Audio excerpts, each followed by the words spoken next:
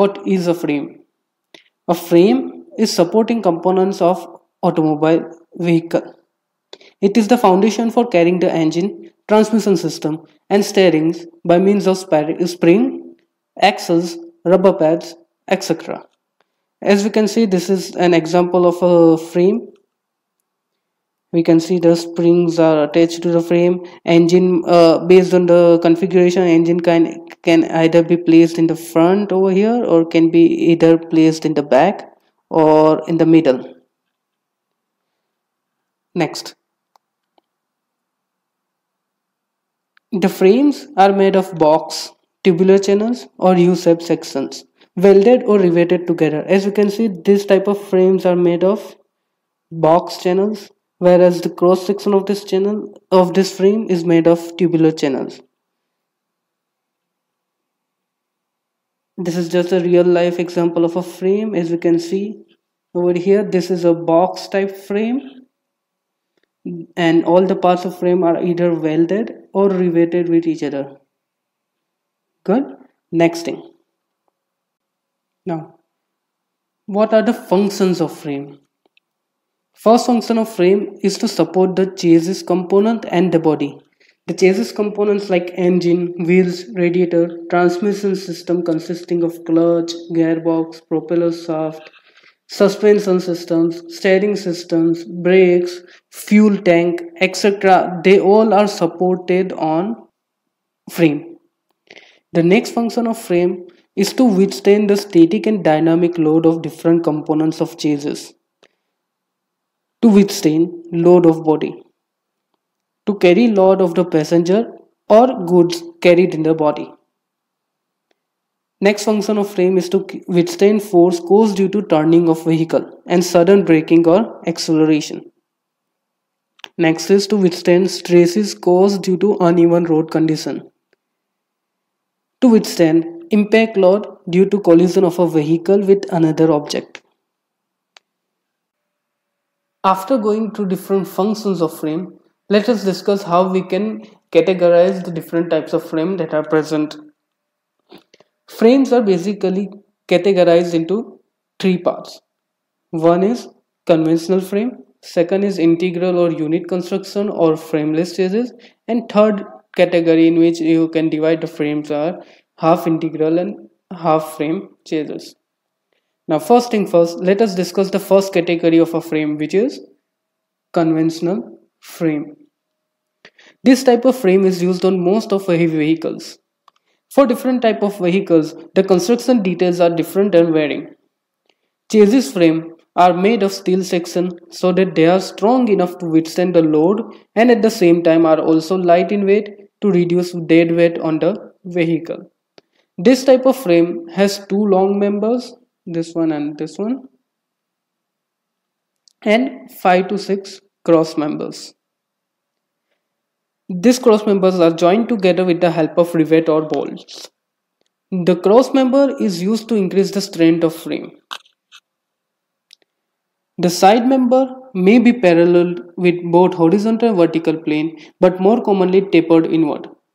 They are inswept at front and upswept at the rear.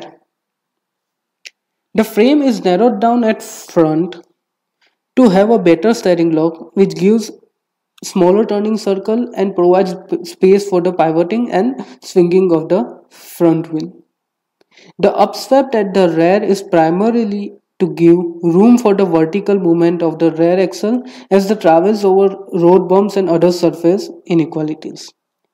The body brackets are provided to support the body of the vehicle, whereas the spring bracket are provided on the frame for mounting the springs. The extension of the chassis frame ahead of the front axle is known as the front overhang, while its extension beyond the rear is known as the rear overhang. Now, these sections, that is cross members and the side members, are made up of either channel section, box section, eye section, head section, or tabular section. The channel section and box section, that is this one and this one, have higher bending stiffness compared to solid square section with same cross-sectional area. Therefore, both these sections are used for side-long members. The eye section, tubular, and head sections are normally used for cross members. That is, these three are basically used only for this type of construction. The side and cross member are usually joined by riveting or welding or bolted together. The engine, clutch, gearbox and steering are all bolted together to form rigid assembly which is mounted usually on front end of the frame. It is necessary that chassis must maintain the working assemblies in their correct position and provide a mounting for the body, although it adds little for the strength of the structure. This is basically a real life example of a conventional frame. As we can see in this frame, these are the side members, these are the cross members which has a different construction as we have discussed earlier, right? These are the body brackets, these are the spring brackets. What else?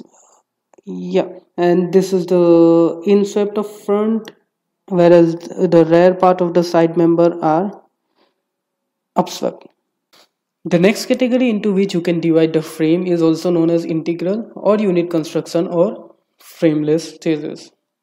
This frame construction nowadays used in most of motor vehicle is called frameless or chassisless or mono or unit construction, in which the floor assembly and the part of the frame form one integral unit as shown in this figure. In this type of construction, heavy side members used in conventional frame construction are eliminated and the floor is strengthened by cross member and the body, all welded together. The last category into which you can divide the frames is known as half integral and half frame chassis. In some vehicle, half frame is fixed in the front or rear end on which engine gearbox and front suspension is mounted.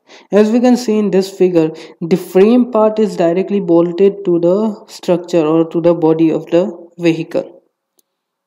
It has the advantage. When the vehicle is met with accident, the frame can be taken out easily to replace the damaged chassis frame. So when, as we can see, this frame part is bolted with the body. So when this vehicle is in accident, you can easily remove this frame from here, and you can remove the chassis component like engine, suspension, and uh,